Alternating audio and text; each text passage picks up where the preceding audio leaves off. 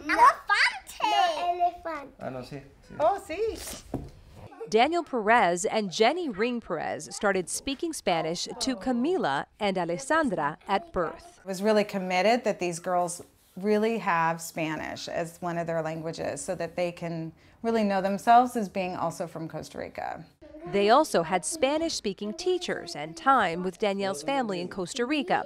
And during the pandemic, parents and kids have had more time at home together to hone language skills. What I noticed is that their phonetics, it was pretty impressive to see.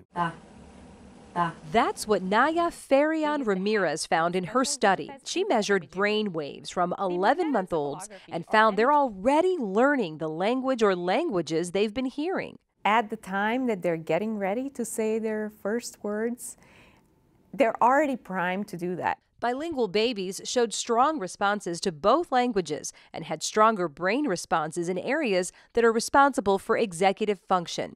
Farian Ramirez says the infant brain is capable of learning 2 languages simultaneously.